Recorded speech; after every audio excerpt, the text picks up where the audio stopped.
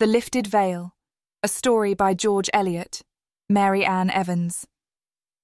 Give me no light, great heaven, but such as turns to energy of human fellowship, no powers beyond the growing heritage.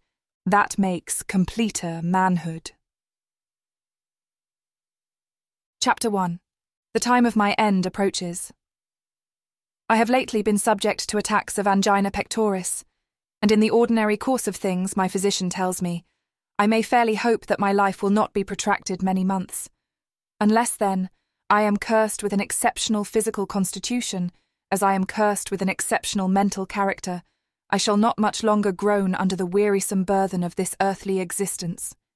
If it were to be otherwise, if I were to live on to the age most men desire and provide for, I should for once have known whether the miseries of delusive expectation can outweigh the miseries of true prevision. For I foresee when I shall die, and everything that will happen in my last moments. Just a month from this day, on September 20th, 1850, I shall be sitting in this chair, in this study, at 10 o'clock at night, longing to die, weary of incessant insight and foresight, without delusions and without hope. Just as I am watching a tongue of blue flame rising in the fire, and my lamp is burning low, the horrible contraction will begin at my chest. I shall only have time to reach the bell and pull it violently before the sense of suffocation will come.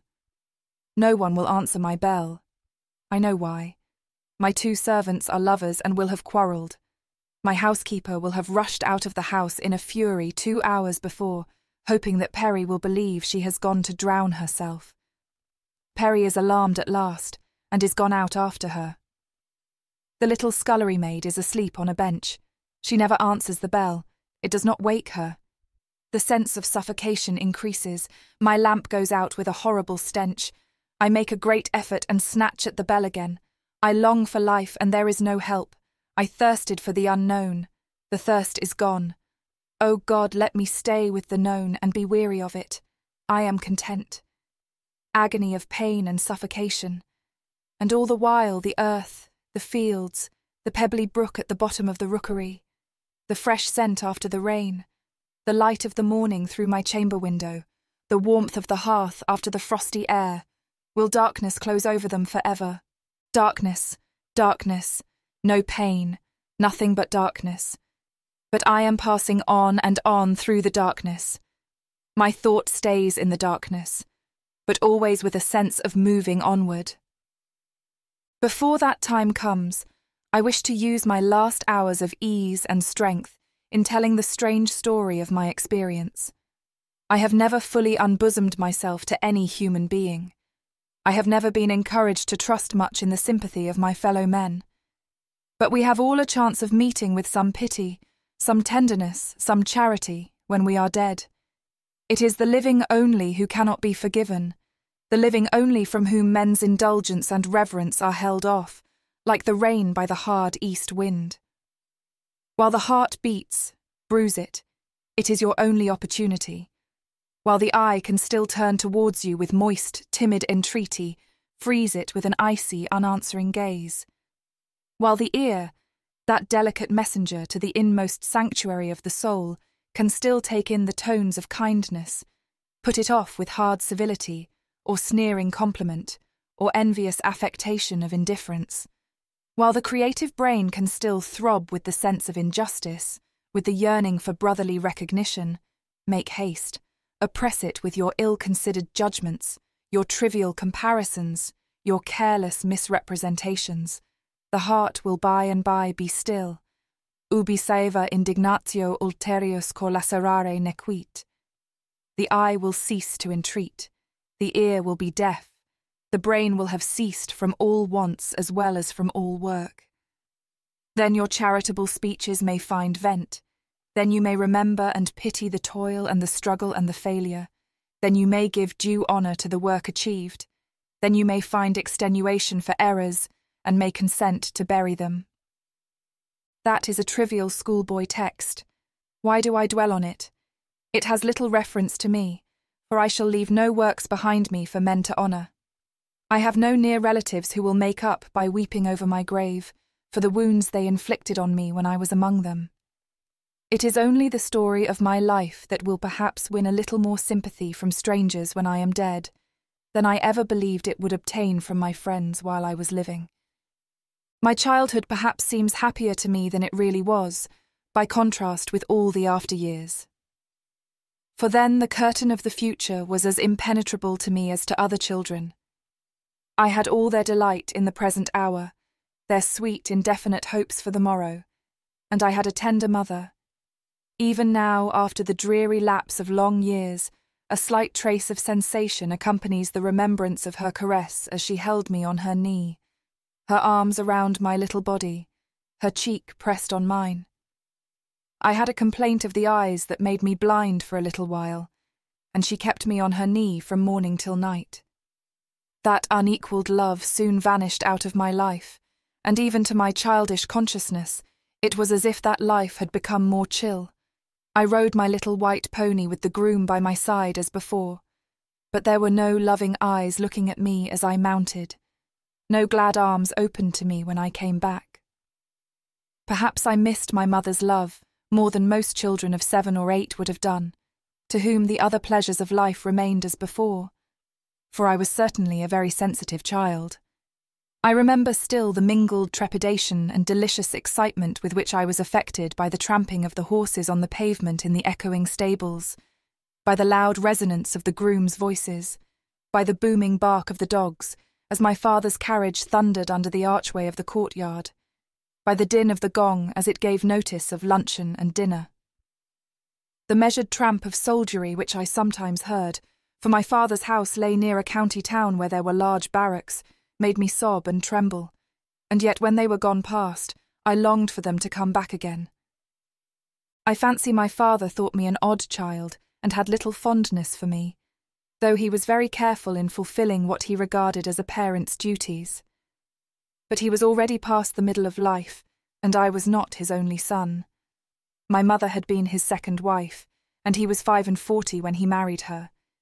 He was a firm, unbending, intensely orderly man, in root and stem a banker, but with a flourishing graft of the active landholder, aspiring to county influence, one of those people who are always like themselves from day to day, who are uninfluenced by the weather, and neither know melancholy nor high spirits. I held him in great awe, and appeared more timid and sensitive in his presence than at other times, a circumstance which, perhaps, helped to confirm him in the intention to educate me on a different plan from the prescriptive one with which he had complied in the case of my elder brother, already a tall youth at Eton. My brother was to be his representative and successor. He must go to Eton and Oxford for the sake of making connections, of course. My father was not a man to underrate the bearing of Latin satirists or Greek dramatists on the attainment of an aristocratic position. But, intrinsically, he had slight esteem for those dead but sceptred spirits, having qualified himself for forming an independent opinion by reading Potter's Aeschylus and dipping into Francis's Horace. To this negative view he added a positive one, derived from a recent connection with mining speculations, namely that a scientific education was the really useful training for a younger son. Moreover, it was clear that a shy, sensitive boy like me was not fit to encounter the rough experience of a public school. Mr. Letherall had said so very decidedly. Mr. Letherall was a large man in spectacles, who one day took my small head between his large hands and pressed it here and there in an exploratory, auspicious manner, then placed each of his great thumbs on my temples and pushed me a little way from him and stared at me with glittering spectacles. The contemplation appeared to displease him, for he frowned sternly, and said to my father, drawing his thumbs across my eyebrows, "The deficiency is there, sir, there, and here," he added, touching the upper sides of my head. "Here is the excess. That must be brought out, sir, and this must be laid to sleep." I was in a state of tremor, partly at the vague idea that I was the object of reprobation, partly in the agitation of my first hatred of this big, spectacled man, who pulled my head about as if he wanted to buy and cheapen it. I am not aware how much Mr. Letherall had to do with the system afterwards adopted towards me, but it was presently clear that private tutors, natural history, science, and the modern languages were the appliances by which the defects of my organization were to be remedied. I was very stupid about machines, so I was to be greatly occupied with them. I had no memory for classification, so it was particularly necessary that I should study systematic zoology and botany. I was hungry for human deeds and humane motions, so I was to be plentifully crammed with the mechanical powers, the elementary bodies, and the phenomena of electricity and magnetism. A better constituted boy would certainly have profited under my intelligent tutors with their scientific apparatus, and would doubtless have found the phenomena of electricity and magnetism as fascinating as I was, every Thursday, assured they were. As it was, I could have paired off, for ignorance of whatever was taught me, with the worst Latin scholar that was ever turned out of a classical academy.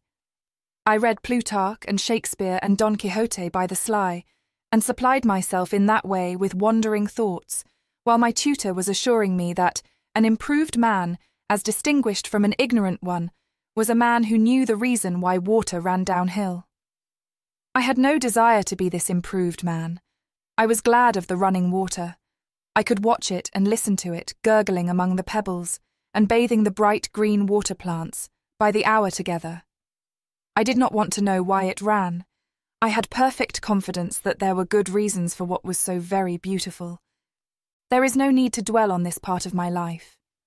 I have said enough to indicate that my nature was of the sensitive, unpractical order, and that it grew up in an uncongenial medium, which could never foster it into happy, healthy development.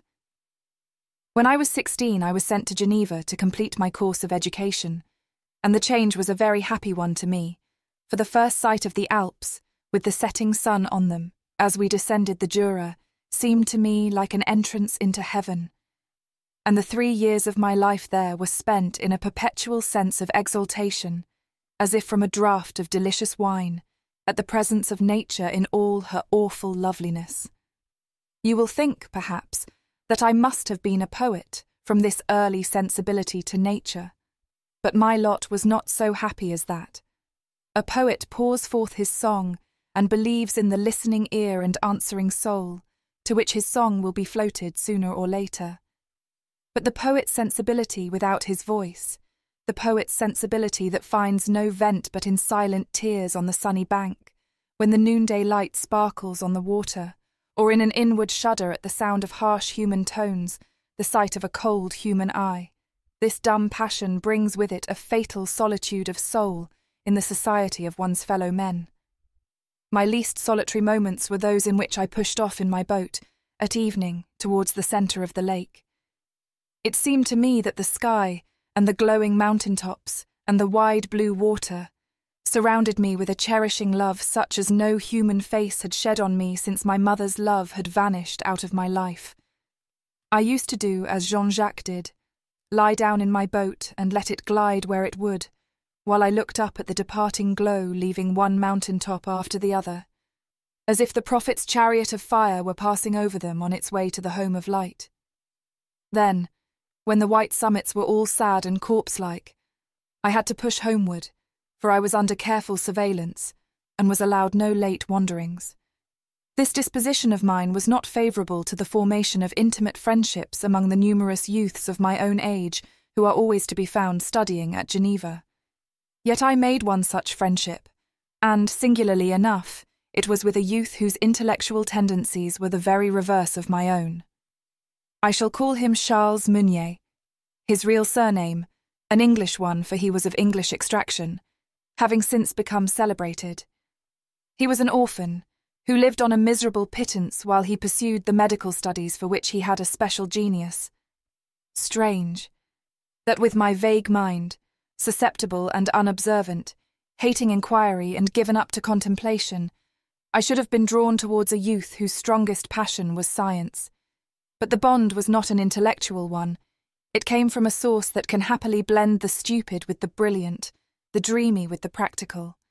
It came from community of feeling. Charles was poor and ugly, derided by Genevese gamins, and not acceptable in drawing-rooms. I saw that he was isolated as I was, though from a different cause and stimulated by a sympathetic resentment, I made timid advances towards him. It is enough to say that there sprang up as much comradeship between us as our different habits would allow, and in Charles's rare holidays we went up the Salève together, or took the boat to Vevey, while I listened dreamily to the monologues in which he unfolded his bold conceptions of future experiment and discovery. I mingled them confusedly in my thought with glimpses of blue water and delicate floating cloud, with the notes of birds and the distant glitter of the glacier. He knew quite well that my mind was half absent, yet he liked to talk to me in this way. For don't we talk of our hopes and our projects even to dogs and birds when they love us? I have mentioned this one friendship because of its connection with a strange and terrible scene, which I shall have to narrate in my subsequent life. This happier life at Geneva was put an end to by a severe illness, which is partly a blank to me, partly a time of dimly remembered suffering, with the presence of my father by my bed from time to time. Then came the languid monotony of convalescence, the days gradually breaking into variety and distinctness, as my strength enabled me to take longer and longer drives. On one of these more vividly remembered days, my father said to me as he sat beside my sofa, "When you are quite well enough to travel, Latimer, I shall take you home with me. The journey will amuse you and do you good, for I shall go through the Tyrol and Austria, and you will see many new places. Our neighbours, the Fillmores, are come. Alfred will join us at Basel, and we shall all go together to Vienna, and back by Prague." My father was called away before he had finished his sentence, and he left my mind resting on the word Prague, with a strange sense that a new and wondrous scene was breaking upon me. A city under the broad sunshine, that seemed to me as if it were the summer sunshine of a long-past century arrested in its course, unrefreshed for ages by dews of night, or the rushing rain-cloud, scorching the dusty, weary, time-eaten grandeur of a people doomed to live on in the stale repetition of memories, like deposed and superannuated kings in their regal, gold-inwoven tatters. The city looked so thirsty that the broad river seemed to me a sheet of metal, and the blackened statues, as I passed under their blank gaze along the unending bridge, with their ancient garments and their saintly crowns, seemed to me the real inhabitants and owners of this place, while the busy, trivial men and women, hurrying to and fro, were a swarm of ephemeral visitants infesting it for a day. It is such grim, stony beings as these, I thought, who are the fathers of ancient faded children, in those tanned, time-fretted dwellings that crowd the steep before me, who pay their court in the worn and crumbling pomp of the palace which stretches its monotonous length on the height, who worship wearily in the stifling air of the churches, urged by no fear or hope, but compelled by their doom to be ever old and undying, to live on in the rigidity of habit, as they live on in perpetual midday, without the repose of night or the new birth of morning. A stunning clang of metal suddenly thrilled through me, and I became conscious of the objects in my room again. One of the fire irons had fallen as Pierre opened the door to bring me my draught. My heart was palpitating violently, and I begged Pierre to leave my draught beside me. I would take it presently. As soon as I was alone again, I began to ask myself whether I had been sleeping. Was this a dream, this wonderfully distinct vision, minute in its distinctness down to a patch of rainbow light on the pavement, transmitted through a coloured lamp in the shape of a star, of a strange city, quite unfamiliar to my imagination? I had seen no picture of Prague. It lay in my mind as a mere name, with vaguely remembered historical associations, ill-defined memories of imperial grandeur and religious wars. Nothing of this sort had ever occurred in my dreaming experience before, for I had often been humiliated because my dreams were only saved from being utterly disjointed and commonplace by the frequent terrors of nightmare. But I could not believe that I had been asleep, for I remembered distinctly the gradual breaking in of the vision upon me, like the new images in a dissolving view, or the growing distinctness of the landscape as the sun lifts up the veil of the morning mist. And while I was conscious of this incipient vision, I was also conscious that Pierre came to tell my father Mr. Fillmore was waiting for him, and that my father hurried out of the room. No, it was not a dream, was it? The thought was full of tremulous exultation. Was it the poet's nature in me, hitherto only a troubled, yearning sensibility, now manifesting itself suddenly as spontaneous creation? Surely it was in this way that Homer saw the plain of Troy, that Dante saw the abodes of the departed, that Milton saw the earthward flight of the tempter. Was it that my illness had wrought some happy change in my organisation, given a firm attention to my nerves, carried off some dull obstruction? I had often read of such effects, in works of fiction at least. Nay, in genuine biographies I had read of the subtilizing or exalting influence of some diseases on the mental powers. Did not Novalis feel his inspiration intensified under the progress of consumption? When my mind had dwelt for some time on this blissful idea, it seemed to me that I might perhaps test it by an exertion of my will. The vision had begun when my father was speaking of our going to Prague. I did not for a moment believe it was really a representation of that city. I hoped it was a picture that my newly liberated genius had painted in fiery haste, with the colours snatched from lazy memory. Suppose I were to fix my mind on some other place, Venice, for example, which was far more familiar to my imagination than Prague. Perhaps the same sort of result would follow. I concentrated my thoughts on Venice. I stimulated my imagination with poetic memories, and strove to feel myself present in Venice, as I had felt myself present in Prague. But in vain. I was only colouring the Canaletto engravings that hung in my old bedroom at home.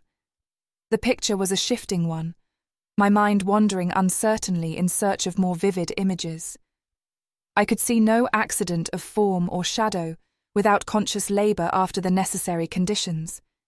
It was all prosaic effort, not rapt passivity, such as I had experienced half an hour before. I was discouraged, but I remembered that inspiration was fitful. For several days I was in a state of excited expectation, watching for a recurrence of my new gift. I sent my thoughts ranging over my world of knowledge, in the hope that they would find some object which would send a reawakening vibration through my slumbering genius. But no, my world remained as dim as ever, and that flash of strange light refused to come again, though I watched for it with palpitating eagerness. My father accompanied me every day in a drive, and a gradually lengthening walk as my powers of walking increased. And one evening he had agreed to come and fetch me at 12 the next day, that we might go together to select a musical box and other purchases rigorously demanded of a rich Englishman visiting Geneva. He was one of the most punctual of men and bankers, and I was always nervously anxious to be quite ready for him at the appointed time. But to my surprise, at 12:15 he had not appeared. I felt all the impatience of a convalescent who has nothing particular to do, and who has just taken a tonic in the prospect of immediate exercise that would carry off the stimulus. Unable to sit still and reserve my strength, I walked up and down the room looking out on the current of the Rhône, just where it leaves the dark blue lake, but thinking all the while of the possible causes that could detain my father. Suddenly I was conscious that my father was in the room, but not alone. There were two persons with him. Strange. I had heard no footstep. I had not seen the door open, but I saw my father, and at his right hand our neighbour Mrs. Fillmore, whom I remembered very well, though I had not seen her for 5 years. She was a commonplace middle-aged woman, in silk and cashmere, but the lady on the left of my father was not more than 20, a tall, slim, willowy figure, with luxuriant blonde hair, arranged in cunning braids and folds that looked almost too massive for the slight figure and the small-featured, thin-lipped face they crowned. But the face had not a girlish expression. The features were sharp, the pale grey eyes at once acute, restless, and sarcastic. They were fixed on me in half-smiling curiosity, and I felt a painful sensation, as if a sharp wind were cutting me. The pale green dress, and the green leaves that seemed to form a border about her pale blonde hair, made me think of a water nixie, for my mind was full of German lyrics, and this pale, fatal-eyed woman, with the green weeds, looked like a Bertha from some cold, sedgy stream, the daughter of an aged river. "Well, Latimer, you thought me long," my father said. But while the last word was in my ears, the whole group vanished, and there was nothing between me and the Chinese printed folding screen that stood before the door. I was cold and trembling. I could only totter forward and throw myself on the sofa. This strange new power had manifested itself again. But was it a power? Might it not rather be a disease, a sort of intermittent delirium, concentrating my energy of brain into moments of unhealthy activity and leaving my saner hours all the more barren? I felt a dizzy sense of unreality in what my eye rested on. I grasped the bell convulsively, like one trying to free himself from nightmare, and rang it twice. Pierre came with a look of alarm in his face. "Monsieur ne se trouve pas bien?" he said anxiously. "I'm tired of waiting, Pierre," I said, as distinctly and emphatically as I could, like a man determined to be sober in spite of wine. "I'm afraid something has happened to my father. He's usually so punctual. Run to the Hôtel des Bergues and see if he is there." Pierre left the room at once with a soothing "Bien, monsieur," and I felt the better for this scene of simple, waking prose. Seeking to calm myself still further, I went into my bedroom, adjoining the salon, and opened a case of eau de cologne, took out a bottle, went through the process of taking out the cork very neatly, and then rubbed the reviving spirit over my hands and forehead, and under my nostrils, drawing a new delight from the scent, because I had procured it by slow details of labour, and by no strange, sudden madness. Already I had begun to taste something of the horror that belongs to the lot of a human being, whose nature is not adjusted to simple human conditions. Still enjoying the scent, I returned to the salon, but it was not unoccupied, as it had been before I left it. In front of the Chinese folding screen there was my father, with Mrs. Fillmore on his right hand, and on his left, the slim, blonde-haired girl, with the keen face and the keen eyes fixed on me in half-smiling curiosity. "Well, Latimer, you thought me long," my father said. I heard no more, felt no more, till I became conscious that I was lying with my head low on the sofa, Pierre and my father by my side. As soon as I was thoroughly revived, my father left the room and presently returned, saying, "I've been to tell the ladies how you are, Latimer. They were waiting in the next room. We shall put off our shopping expedition today." Presently he said, "That young lady is Bertha Grant, Mrs. Fillmore's orphan niece. Fillmore has adopted her, and she lives with them, so you will have her for a neighbour when we go home. Perhaps for a near relation, for there is a tenderness between her and Alfred, I suspect, and I should be gratified by the match, since Fillmore means to provide for her in every way as if she were his daughter. It had not occurred to me that you knew nothing about her living with the Fillmores." He made no further allusion to the fact of my having fainted at the moment of seeing her, and I would not for the world have told him the reason. I shrank from the idea of disclosing to anyone what might be regarded as a pitiable peculiarity, most of all from betraying it to my father, who would have suspected my sanity ever after. I do not mean to dwell with particularity on the details of my experience. I have described these two cases at length, because they had definite, clearly traceable results in my afterlot. Shortly after this last occurrence, I think the very next day, I began to be aware of a phase in my abnormal sensibility, to which, from the languid and slight nature of my intercourse with others since my illness, I had not been alive before. This was the obtrusion on my mind of the mental process going forward in first one person, and then another, with whom I happened to be in contact. The vagrant, frivolous ideas and emotions of some uninteresting acquaintance, Mrs. Fillmore, for example, would force themselves on my consciousness like an importunate, ill-played musical instrument, or the loud activity of an imprisoned insect. But this unpleasant sensibility was fitful, and left me moments of rest, when the souls of my companions were once more shut out from me, and I felt a relief such as silence brings to wearied nerves.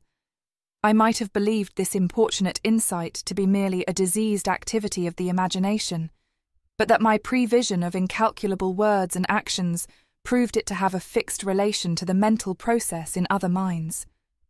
But this super-added consciousness, wearying and annoying enough when it urged on me the trivial experience of indifferent people, became an intense pain and grief when it seemed to be opening to me the souls of those who were in a close relation to me. When the rational talk, the graceful attentions, the wittily turned phrases, and the kindly deeds, which used to make the web of their characters, were seen as if thrust asunder by a microscopic vision, that showed all the intermediate frivolities, all the suppressed egoism, all the struggling chaos of puerilities, meanness, vague capricious memories, and indolent makeshift thoughts, from which human words and deeds emerged like leaflets covering a fermenting heap. At Basel we were joined by my brother Alfred, now a handsome, self-confident man of 26, a thorough contrast to my fragile, nervous, ineffectual self. I believe I was held to have a sort of half-womanish, half-ghostly beauty, for the portrait painters, who are thick as weeds at Geneva, had often asked me to sit to them, and I had been the model of a dying minstrel in a fancy picture. But I thoroughly disliked my own physique, and nothing but the belief that it was a condition of poetic genius would have reconciled me to it. That brief hope was quite fled, and I saw in my face now nothing but the stamp of a morbid organisation, framed for passive suffering, too feeble for the sublime resistance of poetic production. Alfred, from whom I had been almost constantly separated, and who, in his present stage of character and appearance, came before me as a perfect stranger, was bent on being extremely friendly and brother-like to me. He had the superficial kindness of a good-humoured, self-satisfied nature that fears no rivalry and has encountered no contrarieties. I am not sure that my disposition was good enough for me to have been quite free from envy towards him, even if our desires had not clashed, and if I had been in the healthy human condition which admits of generous confidence and charitable construction. There must always have been an antipathy between our natures. As it was, he became in a few weeks an object of intense hatred to me, and when he entered the room, still more when he spoke, it was as if a sensation of grating metal had set my teeth on edge. My diseased consciousness was more intensely and continually occupied with his thoughts and emotions than with those of any other person who came in my way. I was perpetually exasperated with the petty promptings of his conceit and his love of patronage, with his self-complacent belief in Bertha Grant's passion for him, with his half-pitying contempt for me, seen not in the ordinary indications of intonation and phrase and slight action, which an acute and suspicious mind is on the watch for, but in all their naked skinless complication. For we were rivals, and our desires clashed, though he was not aware of it. I have said nothing yet of the effect Bertha Grant produced in me on a nearer acquaintance. That effect was chiefly determined by the fact that she made the only exception, among all the human beings about me, to my unhappy gift of insight. About Bertha, I was always in a state of uncertainty. I could watch the expression of her face and speculate on its meaning. I could ask for her opinion with the real interest of ignorance. I could listen for her words and watch for her smile with hope and fear. She had for me the fascination of an unravelled destiny. I say it was this fact that chiefly determined the strong effect she produced on me, for in the abstract, no womanly character could seem to have less affinity for that of a shrinking, romantic, passionate youth than Bertha's. She was keen, sarcastic, unimaginative, prematurely cynical, remaining critical and unmoved in the most impressive scenes, inclined to dissect all my favourite poems, and especially contemptuous towards the German lyrics which were my pet literature at that time. To this moment I am unable to define my feeling towards her. It was not ordinary boyish admiration, for she was the very opposite, even to the colour of her hair, of the ideal woman who still remained to me the type of loveliness, and she was without that enthusiasm for the great and good, which, even at the moment of her strongest dominion over me, I should have declared to be the highest element of character.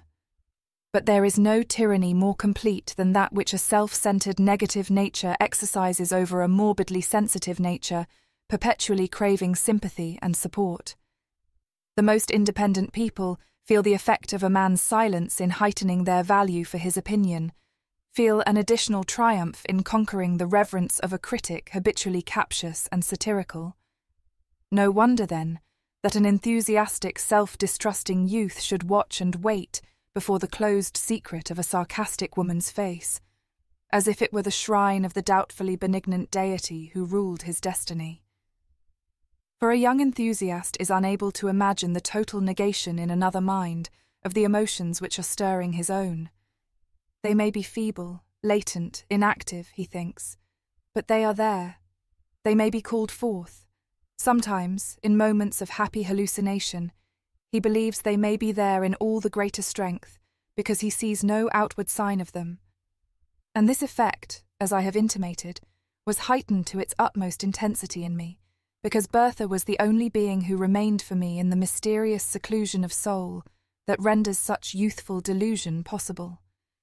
Doubtless there was another sort of fascination at work, that subtle physical attraction which delights in cheating our psychological predictions and in compelling the men who paint sylphs to fall in love with some bonne et brave femme, heavy-heeled and freckled.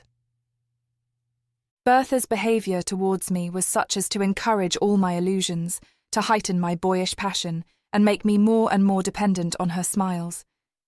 Looking back with my present wretched knowledge, I conclude that her vanity and love of power were intensely gratified by the belief that I had fainted on first seeing her purely from the strong impression her person had produced on me. The most prosaic woman likes to believe herself the object of a violent, a poetic passion, and without a grain of romance in her, Bertha had that spirit of intrigue which gave piquancy to the idea that the brother of the man she meant to marry was dying with love and jealousy for her sake. That she meant to marry my brother was what at that time I did not believe. For though he was assiduous in his attentions to her, and I knew well enough that both he and my father had made up their minds to this result, there was not yet an understood engagement. There had been no explicit declaration, and Bertha habitually, while she flirted with my brother, and accepted his homage in a way that implied to him a thorough recognition of its intention, made me believe by the subtlest looks and phrases, feminine nothings which could never be quoted against her, that he was really the object of her secret ridicule, that she thought him, as I did, a coxcomb, whom she would have pleasure in disappointing. Me she openly petted in my brother's presence, as if I were too young and sickly ever to be thought of as a lover, and that was the view he took of me. But I believe she must inwardly have delighted in the tremors into which she threw me by the coaxing way in which she patted my curls, while she laughed at my quotations. Such caresses were always given in the presence of our friends, for when we were alone together, she affected a much greater distance towards me, and now and then took the opportunity, by words or slight actions, to stimulate my foolish, timid hope that she really preferred me. And why should she not follow her inclination? I was not in so advantageous a position as my brother, but I had fortune. I was not a year younger than she was, and she was an heiress who would soon be of age to decide for herself. The fluctuations of hope and fear, confined to this one channel, made each day in her presence a delicious torment. There was one deliberate act of hers which especially helped to intoxicate me. When we were at Vienna, her 20th birthday occurred, and as she was very fond of ornaments, we all took the opportunity of the splendid jewellers' shops in that Teutonic Paris to purchase her a birthday present of jewellery. Mine, naturally, was the least expensive. It was an opal ring. The opal was my favourite stone, because it seems to blush and turn pale as if it had a soul. I told Bertha so when I gave it her, and said that it was an emblem of the poetic nature, changing with the changing light of heaven and of woman's eyes.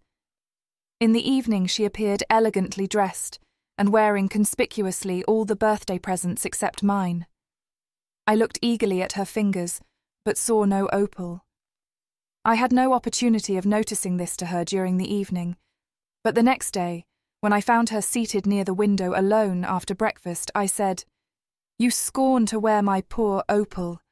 I should have remembered that you despised poetic natures, and should have given you coral or turquoise or some other opaque, unresponsive stone." "Do I despise it?" she answered, taking hold of a delicate gold chain which she always wore round her neck and drawing out the end from her bosom with my ring hanging to it. "It hurts me a little, I can tell you," she said with her usual dubious smile, "to wear it in that secret place, and since your poetical nature is so stupid as to prefer a more public position, I shall not endure the pain any longer." She took off the ring from the chain and put it on her finger, smiling still, while the blood rushed to my cheeks, and I could not trust myself to say a word of entreaty that she would keep the ring where it was before. I was completely fooled by this, and for 2 days shut myself up in my own room whenever Bertha was absent, that I might intoxicate myself afresh with the thought of this scene and all it implied. I should mention that during these 2 months, which seemed a long life to me from the novelty and intensity of the pleasures and pains I underwent, my diseased anticipation in other people's consciousness continued to torment me. Now it was my father, and now my brother, now Mrs. Fillmore or her husband, and now our German courier, whose stream of thought rushed upon me like a ringing in the ears not to be got rid of, though it allowed my own impulses and ideas to continue their uninterrupted course. It was like a preternaturally heightened sense of hearing, making audible to one a roar of sound where others find perfect stillness.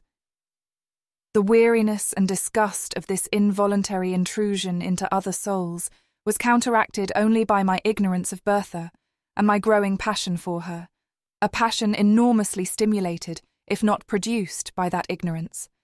She was my oasis of mystery in the dreary desert of knowledge. I had never allowed my diseased condition to betray itself or to drive me into any unusual speech or action, except once, when, in a moment of peculiar bitterness against my brother, I had forestalled some words which I knew he was going to utter, a clever observation, which he had prepared beforehand. He had occasionally a slightly affected hesitation in his speech, and when he paused an instant after the second word, my impatience and jealousy impelled me to continue the speech for him, as if it was something we had both learned by rote. He coloured and looked astonished, as well as annoyed, and the words had no sooner escaped my lips than I felt a shock of alarm lest such an anticipation of words, very far from being words of course, easy to divine, should have betrayed me as an exceptional being, a sort of quiet energumen, whom everyone, Bertha above all, would shudder at and avoid. But I magnified, as usual, the impression any word or deed of mine could produce on others, for no one gave any sign of having noticed my interruption as more than a rudeness, to be forgiven me on the score of my feeble nervous condition. While this superadded consciousness of the actual was almost constant with me, I had never had a recurrence of that distinct prevision which I have described in relation to my first interview with Bertha, and I was waiting with eager curiosity to know whether or not my vision of Prague would prove to have been an instance of the same kind. A few days after the incident of the opal ring, we were paying one of our frequent visits to the Lichtenberg Palace. I could never look at many pictures in succession, for pictures, when they are at all powerful, affect me so strongly that one or two exhaust all my capability of contemplation.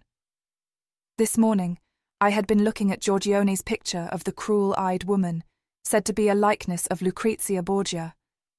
I had stood long alone before it, fascinated by the terrible reality of that cunning, relentless face, till I felt a strange, poisoned sensation, as if I had long been inhaling a fatal odour and was just beginning to be conscious of its effects. Perhaps even then I should not have moved away, if the rest of the party had not returned to this room and announced that they were going to the Belvedere Gallery to settle a bet which had arisen between my brother and Mr. Fillmore about a portrait. I followed them dreamily, and was hardly alive to what occurred till they had all gone up to the gallery, leaving me below, for I refused to come within sight of another picture that day. I made my way to the grand terrace, since it was agreed that we should saunter in the gardens when the dispute had been decided. I had been sitting here a short space, vaguely conscious of trim gardens, with a city and green hills in the distance, when, wishing to avoid the proximity of the sentinel, I rose and walked down the broad stone steps, intending to seat myself farther on in the gardens. Just as I reached the gravel walk, I felt an arm slipped within mine, and a light hand gently pressing my wrist. In the same instant, a strange, intoxicating numbness passed over me, like the continuance or climax of the sensation I was still feeling from the gaze of Lucrezia Borgia. The gardens, the summer sky, the consciousness of Bertha's arm being within mine, all vanished, and I seemed to be suddenly in darkness, out of which there gradually broke a dim firelight, and I felt myself sitting in my father's leather chair in the library at home. I knew the fireplace, the dogs for the wood fire, the black marble chimney-piece with the white marble medallion of the dying Cleopatra in the centre. Intense and hopeless misery was pressing on my soul. The light became stronger, for Bertha was entering with a candle in her hand. Bertha, my wife, with cruel eyes, with green jewels and green leaves on her white ball dress, every hateful thought within her present to me. Madman, idiot! Why don't you kill yourself then? It was a moment of hell. I saw into her pitiless soul, saw its barren worldliness, its scorching hate, and felt it clothe me round like an air I was obliged to breathe. She came with her candle and stood over me with a bitter smile of contempt. I saw the great emerald brooch on her bosom, a studded serpent with diamond eyes. I shuddered. I despised this woman with the barren soul and mean thoughts, but I felt helpless before her, as if she clutched my bleeding heart, and would clutch it till the last drop of lifeblood ebbed away. She was my wife, and we hated each other. Gradually the hearth, the dim library, the candlelight disappeared, seemed to melt away into a background of light, the green serpent with the diamond eyes remaining a dark image on the retina. Then I had a sense of my eyelids quivering, and the living daylight broke in upon me. I saw gardens and heard voices. I was seated on the steps of the Belvedere terrace, and my friends were round me. The tumult of mind into which I was thrown by this hideous vision made me ill for several days, and prolonged our stay at Vienna. I shuddered with horror as the scene recurred to me, and it recurred constantly, with all its minutiae, as if they had been burnt into my memory. And yet, such is the madness of the human heart under the influence of its immediate desires, I felt a wild, hell-braving joy that Bertha was to be mine, for the fulfilment of my former prevision concerning her first appearance before me left me little hope that this last hideous glimpse of the future was the mere diseased play of my own mind, and had no relation to external realities. One thing alone I looked towards as a possible means of casting doubt on my terrible conviction, the discovery that my vision of Prague had been false, and Prague was the next city on our route. Meanwhile, I was no sooner in Bertha's society again than I was as completely under her sway as before. What if I saw into the heart of Bertha, the matured woman? Bertha, my wife, Bertha, the girl, was a fascinating secret to me still. I trembled under her touch. I felt the witchery of her presence. I yearned to be assured of her love. The fear of poison is feeble against the sense of thirst.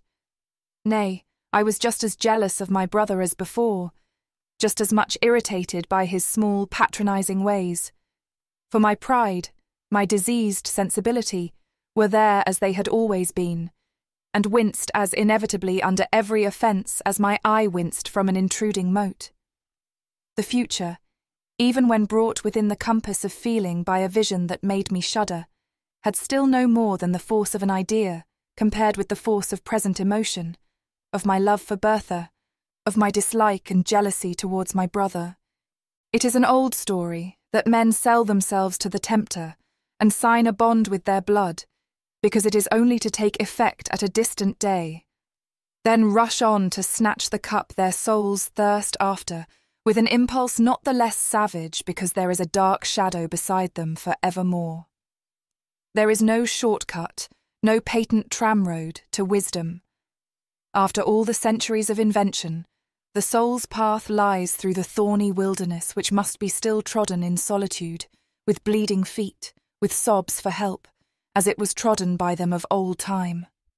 My mind speculated eagerly on the means by which I should become my brother's successful rival, for I was still too timid in my ignorance of Bertha's actual feeling to venture on any step that would urge from her an avowal of it. I thought I should gain confidence even for this, if my vision of Prague proved to have been veracious. And yet, the horror of that certitude.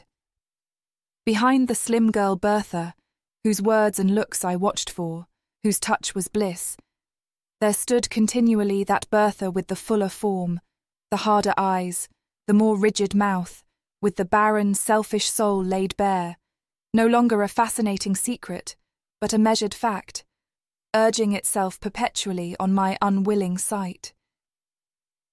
Are you unable to give me your sympathy, you who react this? Are you unable to imagine this double consciousness at work within me, flowing on like two parallel streams, which never mingle their waters and blend into a common hue? Yet you must have known something of the presentiments that spring from an insight at war with passion, and my visions were only like presentiments intensified to horror. You have known the powerlessness of ideas before the might of impulse, and my visions, when once they had passed into memory, were mere ideas, pale shadows that beckoned in vain, while my hand was grasped by the living and the loved. In after days I thought with bitter regret that if I had foreseen something more or something different, if instead of that hideous vision which poisoned the passion it could not destroy, or if even along with it I could have had a foreshadowing of that moment when I looked on my brother's face for the last time, some softening influence would have been shed over my feeling towards him. Pride and hatred would surely have been subdued into pity, and the record of those hidden sins would have been shortened. But this is one of the vain thoughts with which we men flatter ourselves. We try to believe that the egoism within us would have easily been melted, and that it was only the narrowness of our knowledge which hemmed in our generosity, our awe, our human piety, and hindered them from submerging our hard indifference to the sensations and emotions of our fellows.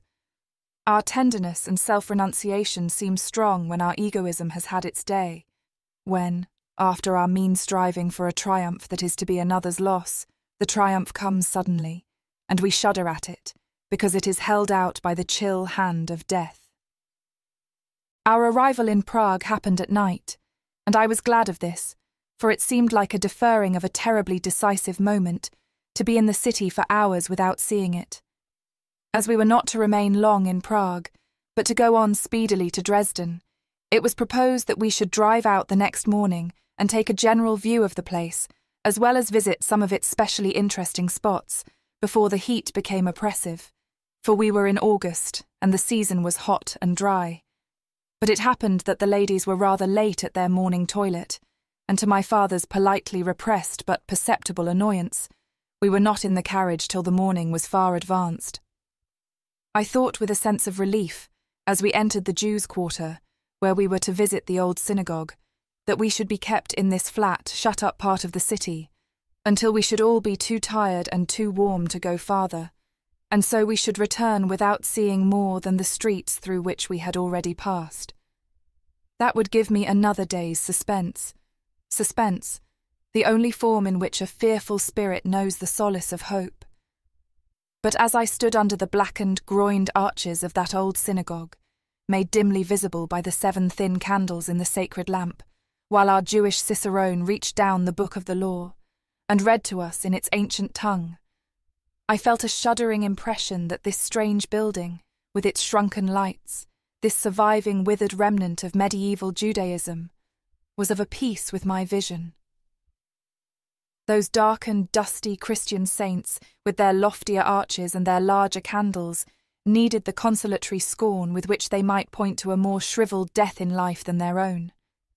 As I expected, when we left the Jews' quarter, the elders of our party wished to return to the hotel.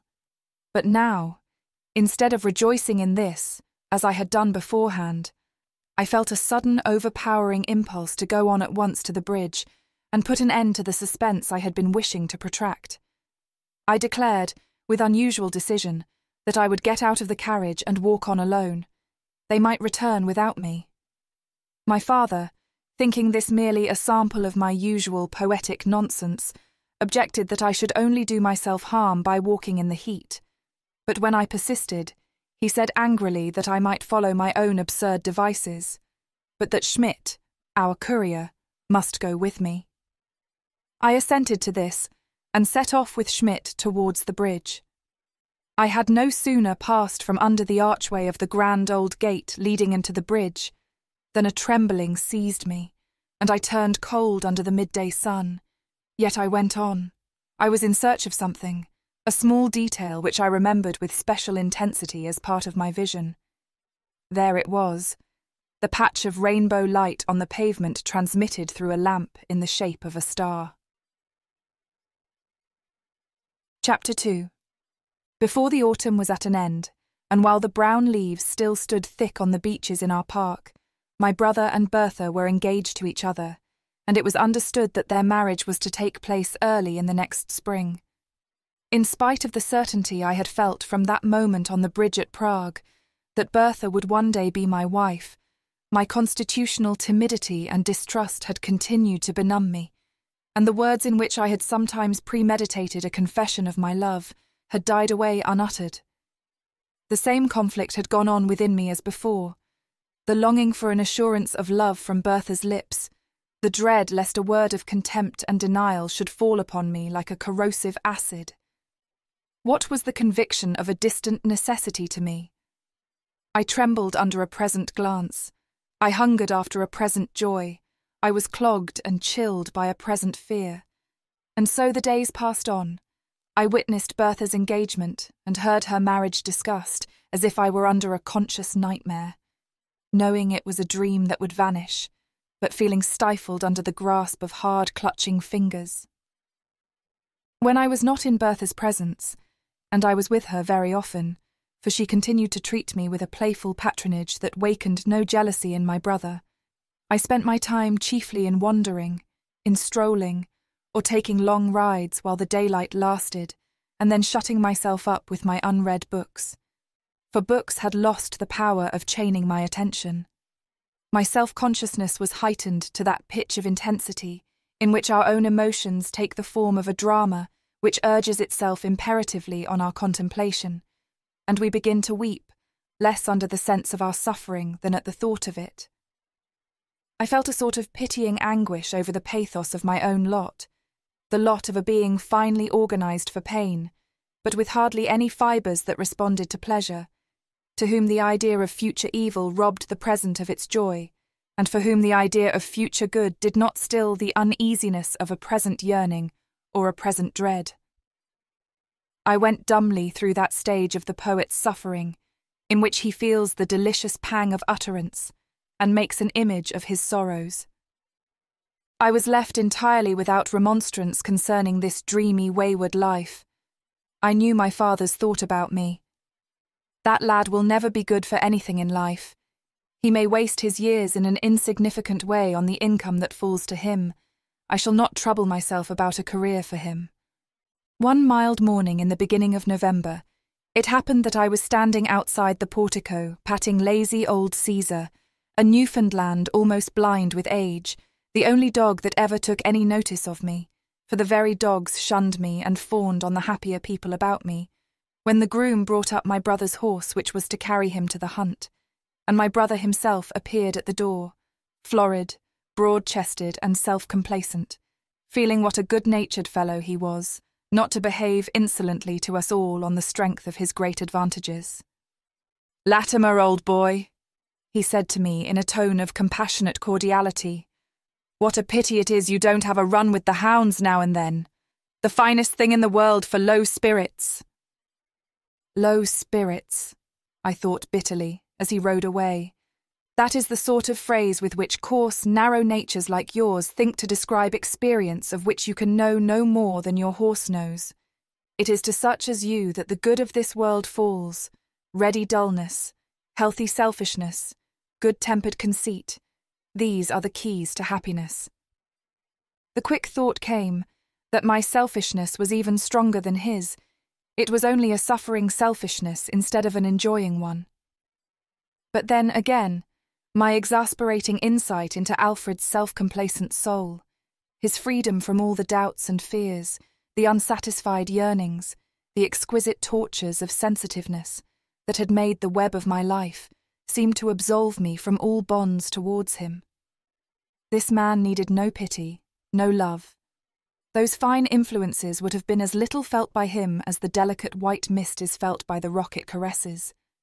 There was no evil in store for him. If he was not to marry Bertha, it would be because he had found a lot pleasanter to himself. Mr. Fillmore's house lay not more than half a mile beyond our own gates, and whenever I knew my brother was gone in another direction, I went there for the chance of finding Bertha at home. Later on in the day, I walked thither. By a rare accident, she was alone, and we walked out in the grounds together, for she seldom went on foot beyond the trimly swept gravel walks. I remember what a beautiful sylph she looked to me as the low November sun shone on her blonde hair, and she tripped along teasing me with her usual light banter, to which I listened half fondly, half moodily.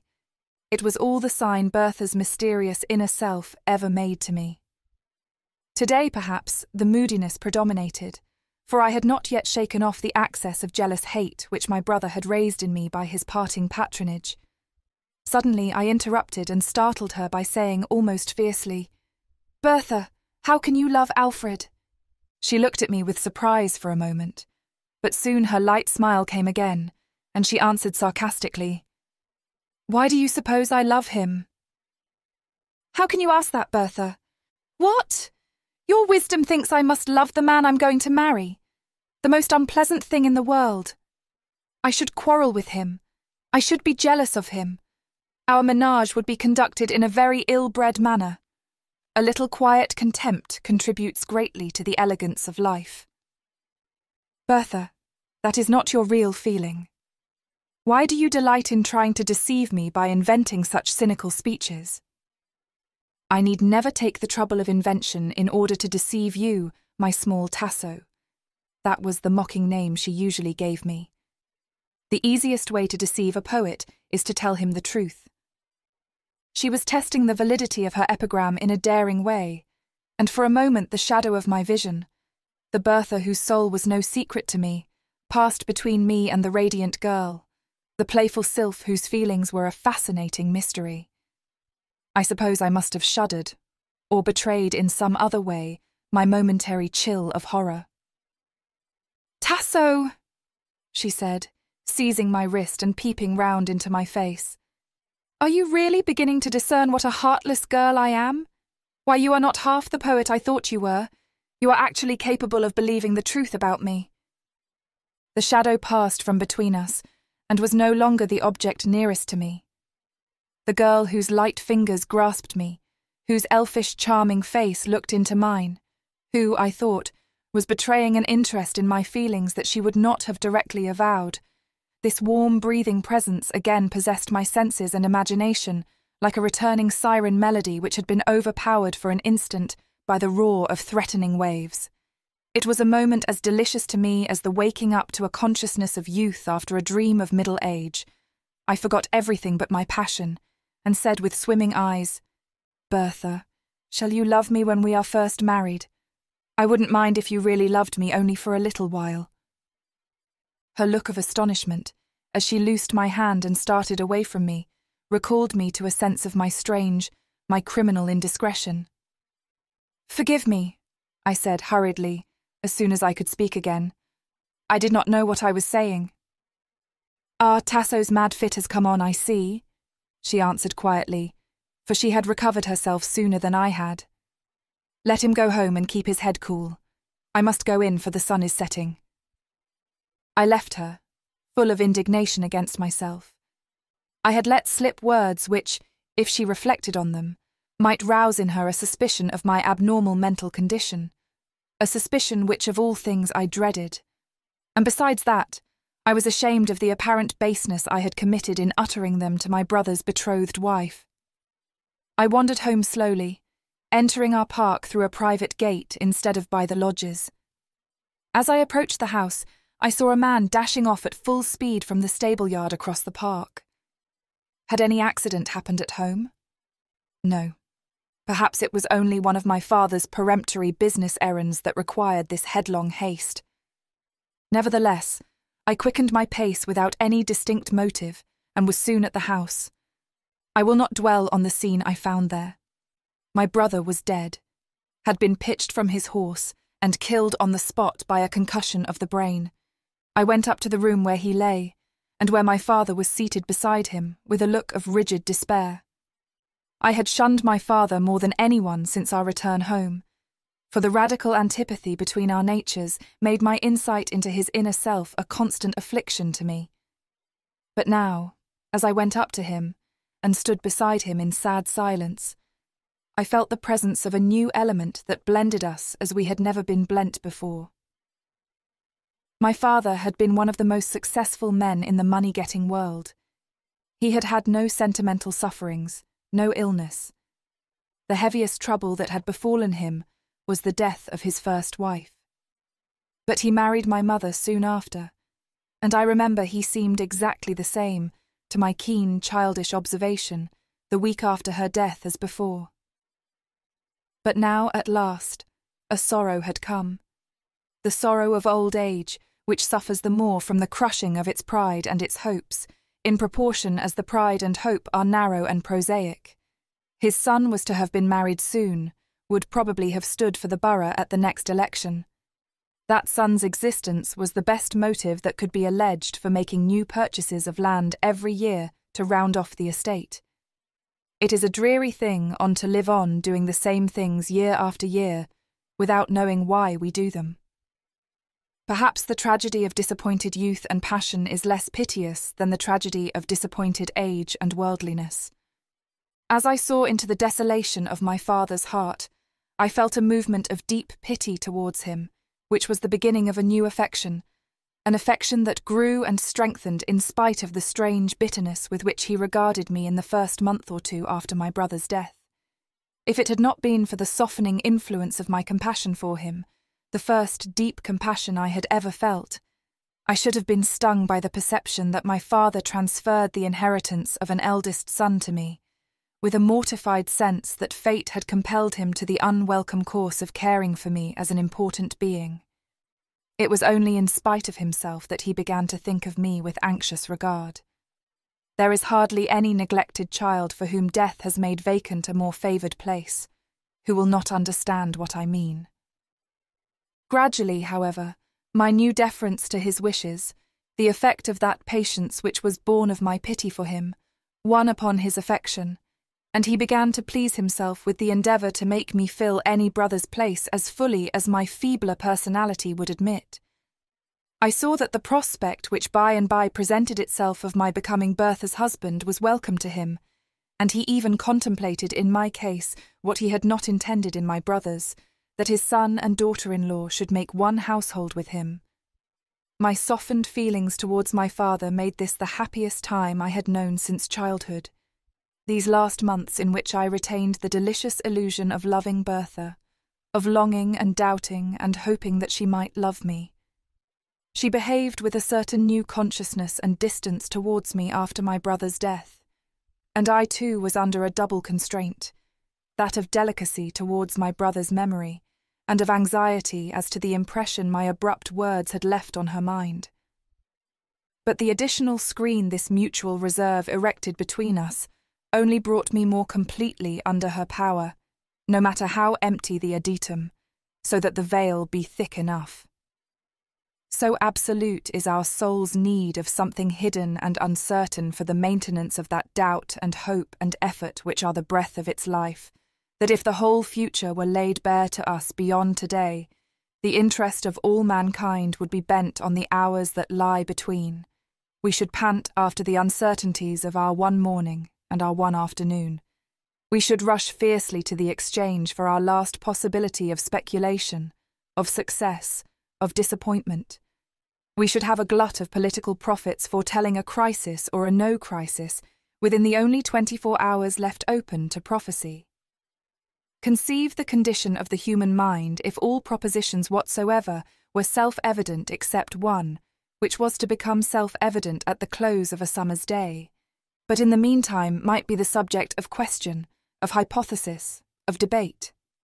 Art and philosophy, literature and science would fasten like bees on that one proposition which had the honey of probability in it, and be the more eager because their enjoyment would end with sunset. Our impulses, our spiritual activities, no more adjust themselves to the idea of their future nullity than the beating of our heart or the irritability of our muscles. Bertha, the slim, fair-haired girl, whose present thoughts and emotions were an enigma to me amidst the fatiguing obviousness of the other minds around me, was as absorbing to me as a single unknown today, as a single hypothetic proposition to remain problematic till sunset, and all the cramped, hemmed-in belief and disbelief, trust and distrust of my nature, welled out in this one narrow channel, and she made me believe that she loved me.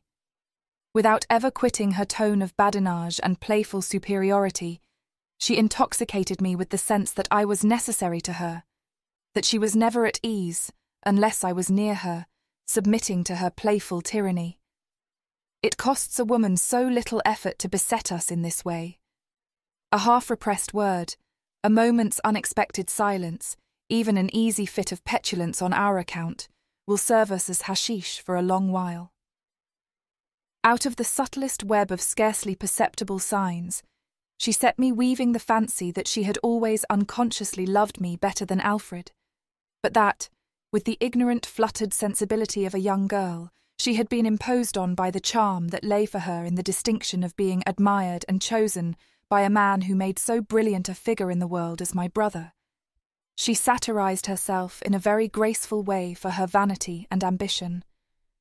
What was it to me that I had the light of my wretched provision on the fact that now it was I who possessed at least all but the personal part of my brother's advantages? Our sweet illusions are half of them conscious illusions, like effects of colour that we know to be made up of tinsel, broken glass, and rags. We were married 18 months after Alfred's death, one cold, clear morning in April, when there came hail and sunshine both together, and Bertha, in her white silk and pale green leaves, and the pale hues of her hair and face, looked like the spirit of the morning. My father was happier than he had thought of being again. My marriage, he felt sure, would complete the desirable modification of my character and make me practical and worldly enough to take my place in society among sane men, for he delighted in Bertha's tact and acuteness, and felt sure she would be mistress of me and make me what she chose. I was only 21, and madly in love with her.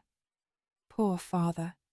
He kept that hope a little while after our first year of marriage, and it was not quite extinct when paralysis came and saved him from utter disappointment. I shall hurry through the rest of my story, not dwelling so much as I have hitherto done on my inward experience. When people are well known to each other, they talk rather of what befalls them externally, leaving their feelings and sentiments to be inferred. We lived in a round of visits for some time after our return home, giving splendid dinner parties, and making a sensation in our neighbourhood by the new lustre of our equipage, for my father had reserved this display of his increased wealth for the period of his son's marriage, and we gave our acquaintances liberal opportunity for remarking that it was a pity I made so poor a figure as an heir and a bridegroom. The nervous fatigue of this existence, the insincerities and platitudes which I had to live through twice over, through my inner and outward sense, would have been maddening to me, if I had not had that sort of intoxicated callousness which came from the delights of a first passion. A bride and bridegroom, surrounded by all the appliances of wealth, hurried through the day by the whirl of society, filling their solitary moments with hastily snatched caresses, are prepared for their future life together, as the novice is prepared for the cloister, by experiencing its utmost contrast. Through all these crowded, excited months, Bertha's inward self remained shrouded from me, and I still read her thoughts only through the language of her lips and demeanour. I had still the human interest of wondering whether what I did and said pleased her, of longing to hear a word of affection, of giving a delicious exaggeration of meaning to her smile. But I was conscious of a growing difference in her manner towards me, sometimes strong enough to be called haughty coldness, cutting and chilling me as the hail had done that came across the sunshine on our marriage morning. Sometimes only perceptible in the dexterous avoidance of a tête-à-tête walk or dinner to which I had been looking forward. I had been deeply pained by this, had even felt a sort of crushing of the heart, from the sense that my brief day of happiness was near its setting, but still I remained dependent on Bertha, eager for the last rays of a bliss that would soon be gone forever, hoping and watching for some afterglow more beautiful from the impending night. I remember, how should I not remember, the time when that dependence and hope utterly left me, when the sadness I had felt in Bertha's growing estrangement became a joy that I looked back upon with longing, as a man might look back on the last pains in a paralysed limb. It was just after the close of my father's last illness, which had necessarily withdrawn us from society and thrown us more on each other. It was the evening of father's death. On that evening, the veil which had shrouded Bertha's soul from me had made me find in her alone among my fellow beings the blessed possibility of mystery and doubt and expectation, was first withdrawn. Perhaps it was the first day since the beginning of my passion for her, in which that passion was completely neutralized by the presence of an absorbing feeling of another kind. I had been watching by my father's deathbed. I had been witnessing the last fitful, yearning glance his soul had cast back on the spent inheritance of life, the last faint consciousness of love he had gathered from the pressure of my hand. What are all our personal loves, when we have been sharing in that supreme agony? In the first moments when we come away from the presence of death, every other relation to the living is merged, to our feeling, in the great relation of a common nature and a common destiny. In that state of mind, I joined Bertha in her private sitting room. She was seated in a leaning posture on a settee, with her back towards the door, the great rich coils of her pale blonde hair surmounting her small neck, visible above the back of the settee. I remember, as I closed the door behind me, a cold tremulousness seizing me, and a vague sense of being hated and lonely, vague and strong, like a presentiment. I know how I looked at that moment, for I saw myself in Bertha's thought, as she lifted her cutting grey eyes and looked at me, a miserable ghost-seer, surrounded by phantoms in the noonday, trembling under a breeze when the leaves were still, without appetite for the common objects of human desires, but pining after the moonbeams. We were front to front with each other, and judged each other. The terrible moment of complete illumination had come to me, and I saw that the darkness had hidden no landscape from me, but only a blank prosaic wall.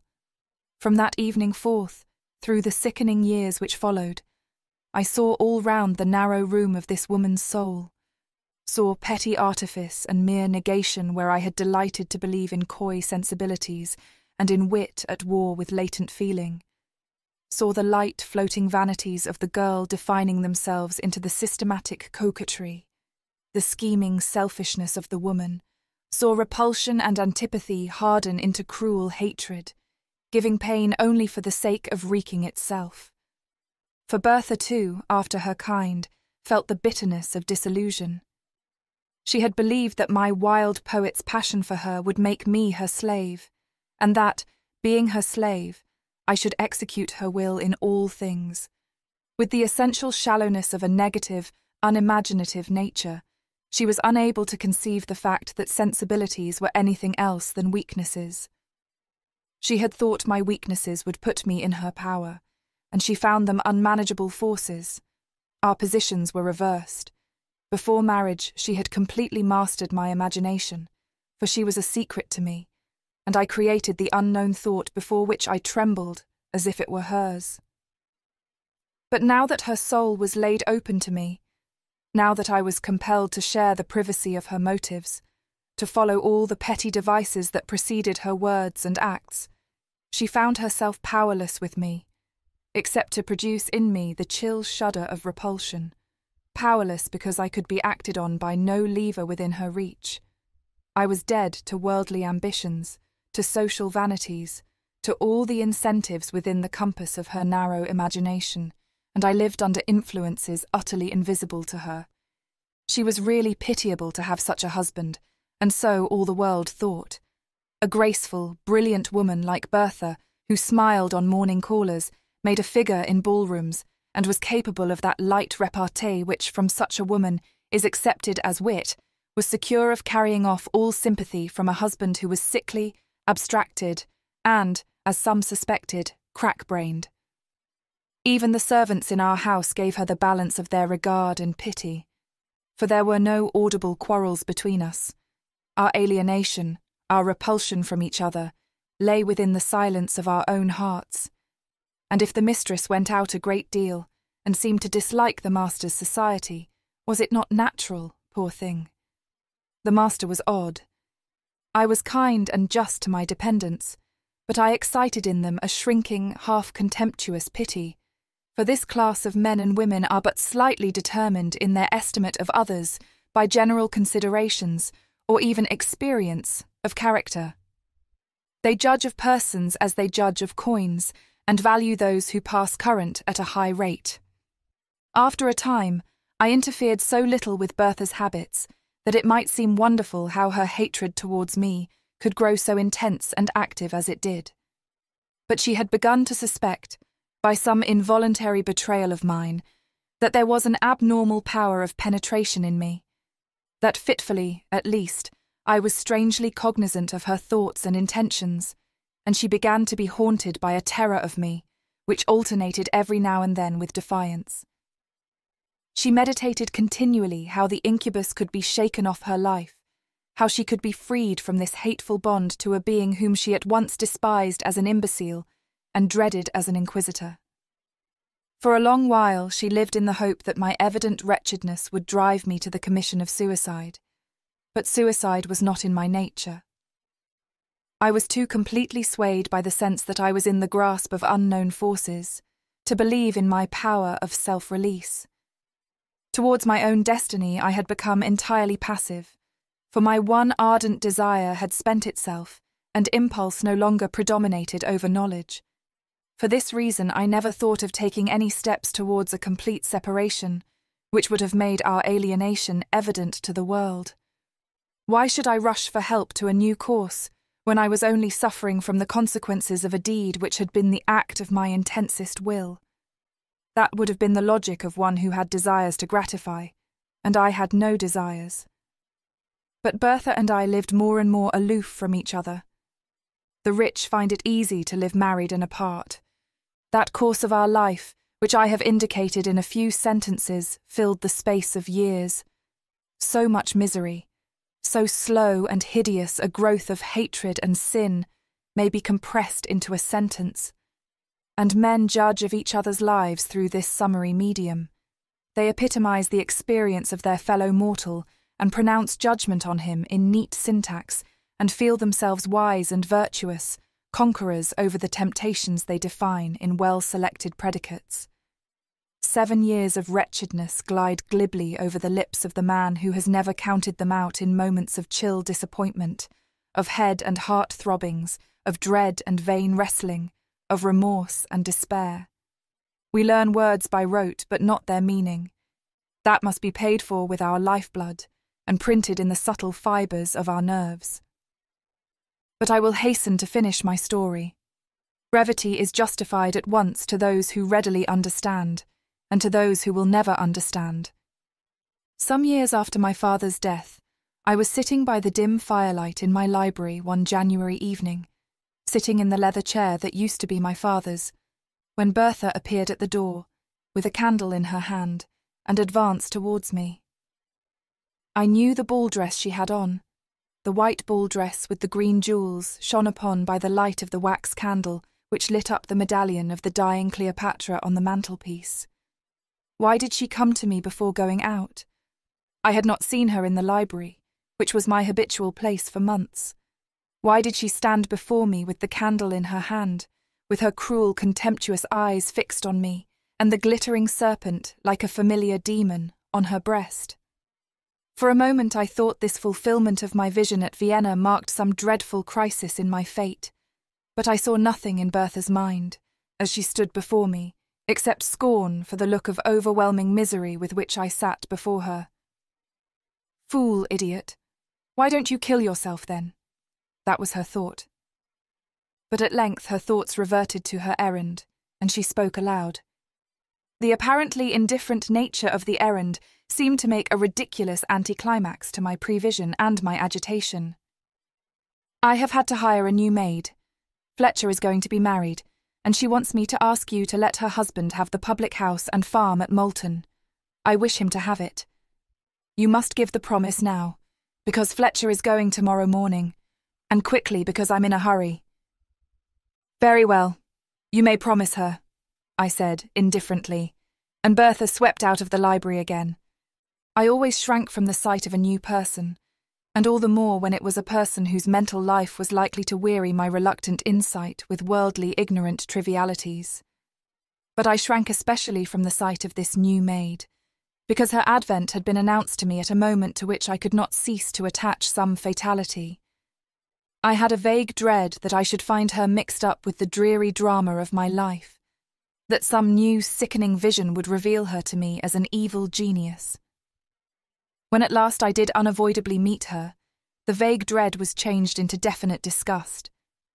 She was a tall, wiry, dark-eyed woman, this Mrs. Archer, with a face handsome enough to give her coarse, hard nature the odious finish of bold, self-confident coquetry. That was enough to make me avoid her, quite apart from the contemptuous feeling with which she contemplated me. I seldom saw her, but I perceived that she rapidly became a favourite with her mistress, and after the lapse of 8 or 9 months, I began to be aware that there had arisen in Bertha's mind towards this woman a mingled feeling of fear and dependence, and that this feeling was associated with ill-defined images of candlelight scenes in her dressing-room, and the locking up of something in Bertha's cabinet. My interviews with my wife had become so brief and so rarely solitary that I had no opportunity of perceiving these images in her mind with more definiteness. The recollections of the past become contracted in the rapidity of thought, till they sometimes bear hardly a more distinct resemblance to the external reality than the forms of an Oriental alphabet to the objects that suggested them. Besides, for the last year or more, a modification had been going forward in my mental condition, and was growing more and more marked. My insight into the minds of those around me was becoming dimmer and more fitful, and the ideas that crowded my double consciousness became less and less dependent on any personal contact. All that was personal in me seemed to be suffering a gradual death, so that I was losing the organ through which the personal agitations and projects of others could affect me. But along with this relief from wearisome insight, there was a new development of what I concluded, as I have since found rightly, to be a prevision of external scenes. It was as if the relation between me and my fellow men was more and more deadened, and my relation to what we call the inanimate was quickened into new life.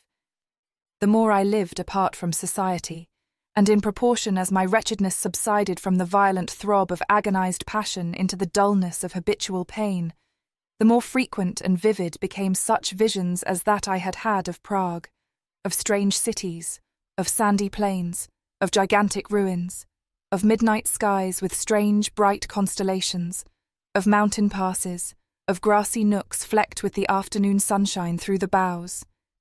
I was in the midst of such scenes, and in all of them one presence seemed to weigh on me in all these mighty shapes, the presence of something unknown and pitiless. For continual suffering had annihilated religious faith within me. To the utterly miserable, the unloving and the unloved, there is no religion possible, no worship but a worship of devils.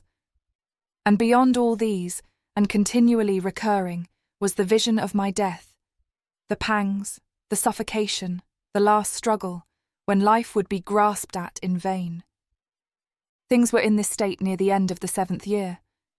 I had become entirely free from insight, from my abnormal cognizance of any other consciousness than my own, and instead of intruding involuntarily into the world of other minds, was living continually in my own solitary future. Bertha was aware that I was greatly changed. To my surprise, she had of late seemed to seek opportunities of remaining in my society, and had cultivated that kind of distant yet familiar talk which is customary between a husband and wife who live in polite and irrevocable alienation. I bore this with languid submission and without feeling enough interest in her motives to be roused into keen observation. Yet I could not help perceiving something triumphant and excited in her carriage and the expression of her face, something too subtle to express itself in words or tones, but giving one the idea that she lived in a state of expectation or hopeful suspense. My chief feeling was satisfaction that her inner self was once more shut out from me, and I almost revelled for the moment in the absent melancholy that made me answer her at cross purposes and betray utter ignorance of what she had been saying.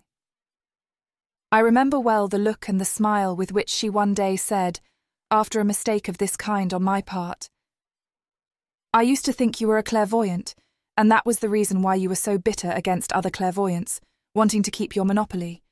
But I see now you have become rather duller than the rest of the world." I said nothing in reply. It occurred to me that her recent obtrusion of herself upon me might have been prompted by the wish to test my power of detecting some of her secrets. But I let the thought drop again at once. Her motives and her deeds had no interest for me, and whatever pleasures she might be seeking, I had no wish to balk her. There was still pity in my soul for every living thing, and Bertha was living, was surrounded with possibilities of misery. Just at this time, there occurred an event which roused me somewhat from my inertia, and gave me an interest in the passing moment that I had thought impossible for me. It was a visit from Charles Meunier, who had written me word that he was coming to England for relaxation from too strenuous labour, and would like to see me. Meunier had now a European reputation, but his letter to me expressed that keen remembrance of an early regard, an early debt of sympathy, which is inseparable from nobility of character, and I too felt as if his presence would be to me like a transient resurrection into a happier pre-existence. He came, and as far as possible, I renewed our old pleasure of making tête-à-tête excursions, though instead of mountains and glaciers and the wide blue lake, we had to content ourselves with mere slopes and ponds and artificial plantations. The years had changed us both, but with what different result? Meunier was now a brilliant figure in society, to whom elegant women pretended to listen, and whose acquaintance was boasted of by noblemen ambitious of brains. He repressed with the utmost delicacy all betrayal of the shock which I am sure he must have received from our meeting, or of a desire to penetrate into my condition and circumstances, and sought by the utmost exertion of his charming social powers to make our reunion agreeable. Bertha was much struck by the unexpected fascinations of a visitor whom she had expected to find presentable only on the score of his celebrity, and put forth all her coquetries and accomplishments. Apparently she succeeded in attracting his admiration, for his manner towards her was attentive and flattering. The effect of his presence on me was so benignant, especially in those renewals of our old tête-à-tête wanderings, when he poured forth to me wonderful narratives of his professional experience, that more than once, when his talk turned on the psychological relations of disease, the thought crossed my mind that, if his stay with me were long enough, I might possibly bring myself to tell this man the secrets of my lot. Might there not lie some remedy for me too in his science? Might there not at least lie some comprehension and sympathy ready for me in his large and susceptible mind? But the thought only flickered feebly now and then, and died out before it could become a wish. The horror I had of again breaking in on the privacy of another soul made me, by an irrational instinct, draw the shroud of concealment more closely around my own, as we automatically perform the gesture we feel to be wanting in another. When Meunier's visit was approaching its conclusion, there happened an event which caused some excitement in our household, owing to the surprisingly strong effect it appeared to produce on Bertha the self-possessed, who usually seemed inaccessible to feminine agitations, and did even her hate in a self-restrained hygienic manner. This event was the sudden severe illness of her maid, Mrs. Archer. I have reserved to this moment the mention of a circumstance which had forced itself on my notice shortly before Meunier's arrival, namely, that there had been some quarrel between Bertha and this maid, apparently during a visit to a distant family, in which she had accompanied her mistress. I had overheard Archer speaking in a tone of bitter insolence, which I should have thought an adequate reason for immediate dismissal. No dismissal followed. On the contrary, Bertha seemed to be silently putting up with personal inconveniences from the exhibitions of this woman's temper. I was the more astonished to observe that her illness seemed a cause of strong solicitude to Bertha, that she was at the bedside night and day, and would allow no one else to officiate as head nurse. It happened that our family doctor was out on a holiday, an accident which made Meunier's presence in the house doubly welcome, and he apparently entered into the case with an interest which seemed so much stronger than the ordinary professional feeling that one day, when he had fallen into a long fit of silence after visiting her, I said to him, "Is this a very peculiar case of disease, Meunier?" "No," he answered. "It is an attack of peritonitis, which will be fatal, but which does not differ physically from many other cases that have come under my observation. But I'll tell you what I have on my mind. I want to make an experiment on this woman, if you will give me permission. It can do her no harm, will give her no pain, for I shall not make it until life is extinct to all purposes of sensation. I want to try the effect of transfusing blood into her arteries after the heart has ceased to beat for some minutes. I have tried the experiment again and again with animals that have died of this disease, with astounding results, and I want to try it on a human subject.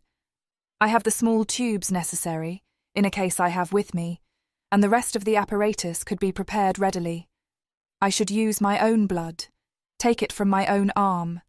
This woman won't live through the night, I'm convinced, and I want you to promise me your assistance in making the experiment. I can't do without another hand, but it would perhaps not be well to call in a medical assistant from among your provincial doctors. A disagreeable, foolish version of the thing might get abroad." "Have you spoken to my wife on the subject?" I said, "because she appears to be peculiarly sensitive about this woman. She has been a favourite maid." "To tell you the truth," said Meunier, "I don't want her to know about it. There are always insuperable difficulties with women in these matters, and the effect on the supposed dead body may be startling. You and I will sit up together and be in readiness. When certain symptoms appear, I shall take you in, and at the right moment we must manage to get everyone else out of the room. I need not give our farther conversation on the subject."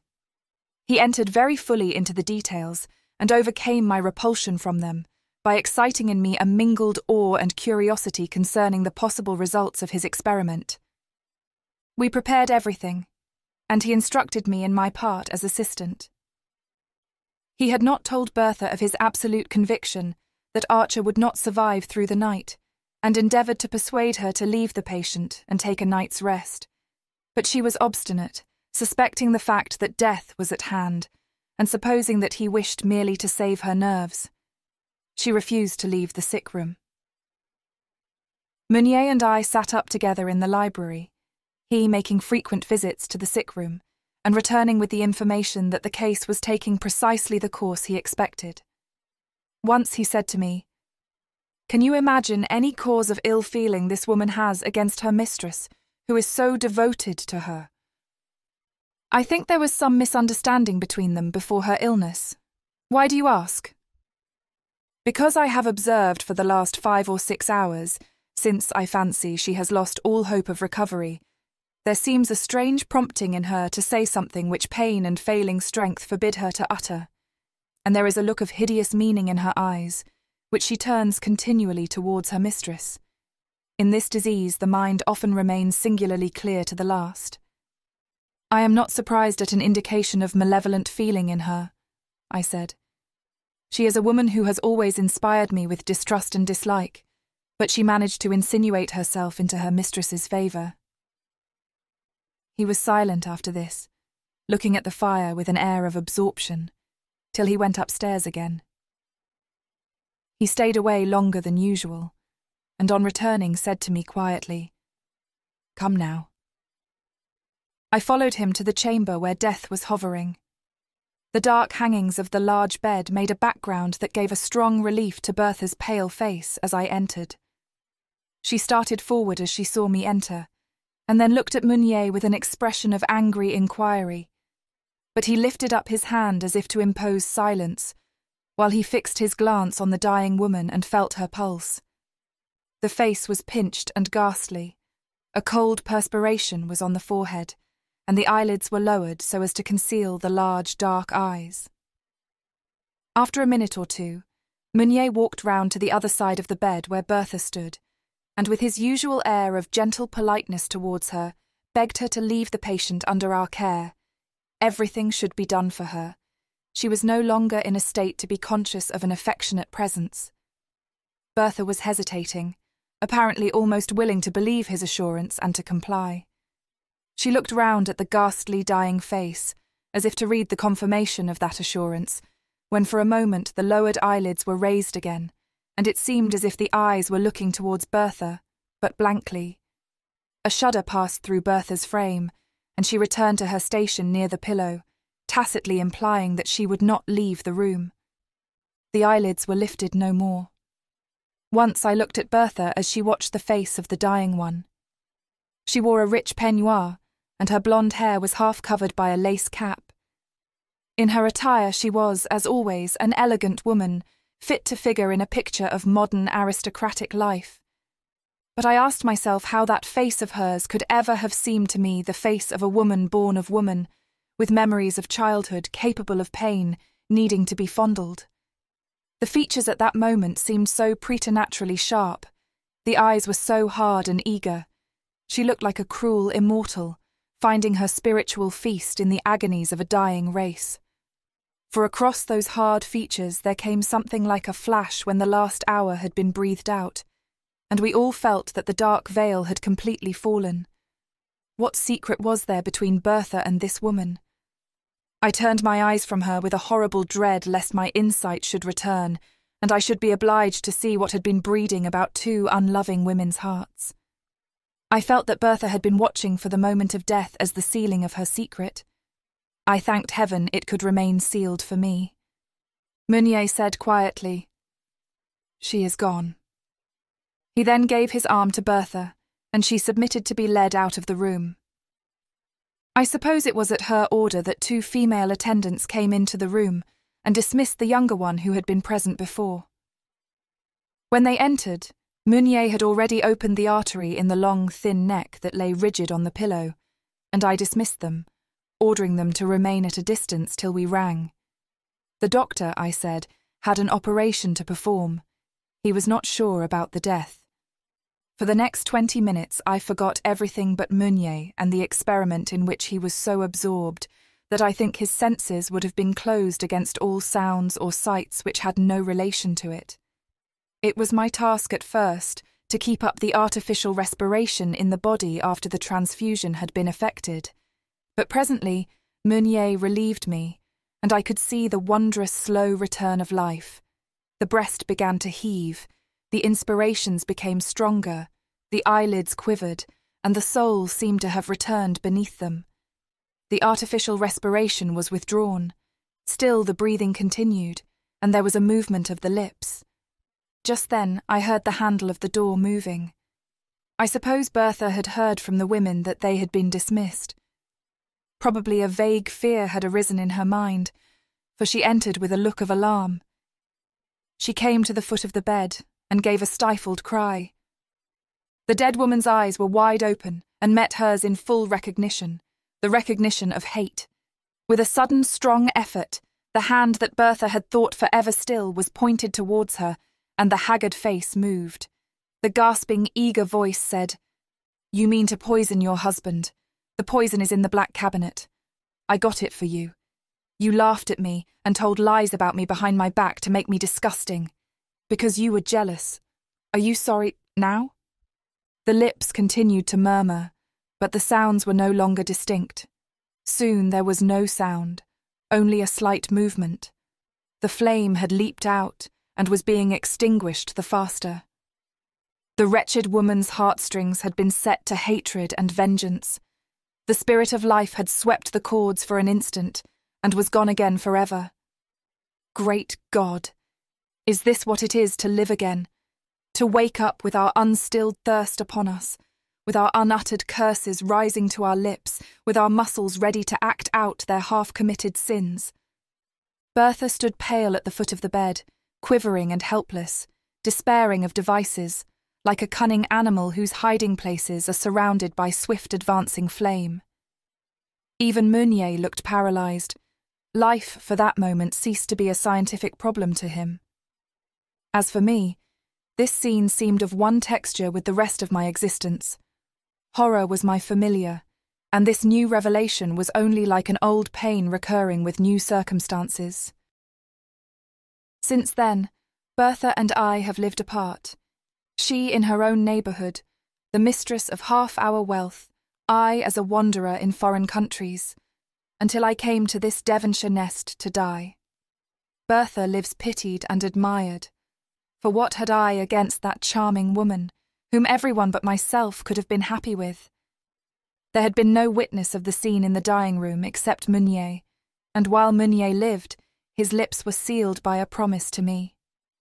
Once or twice, weary of wandering, I rested in a favourite spot, and my heart went out towards the men and women and children whose faces were becoming familiar to me. But I was driven away again in terror at the approach of my old insight, driven away to live continually with the one unknown presence revealed, and yet hidden by the moving curtain of the earth and sky. Till at last disease took hold of me, and forced me to rest here, forced me to live in dependence on my servants. And then the curse of insight, of my double consciousness came again, and has never left me. I know all their narrow thoughts, their feeble regard, their half-wearied pity. It is the 20th of September, 1850. I know these figures I have just written, as if they were a long familiar inscription. I have seen them on this page in my desk unnumbered times, when the scene of my dying struggle has opened upon me.